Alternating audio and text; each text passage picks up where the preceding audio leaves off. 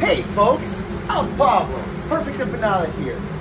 A little birdie told me that we got comedy night happening in Bristol at the VF Post. 850 Hope Street in Bristol, April 19th, 6:30 p.m. Doors open. It's going to be comedy night. They've asked me to make you guys some empanadas. So let's go. Let's get to it. We've got beef.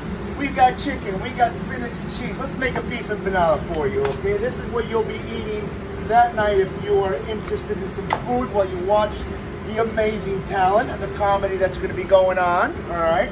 So we fold them all by hand, just like that. All of our product is handmade with a lot of love and a lot of passion. We don't use machines, right?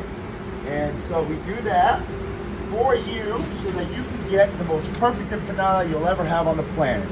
And there you go. That's what they look like before, and that's what they look like afterwards.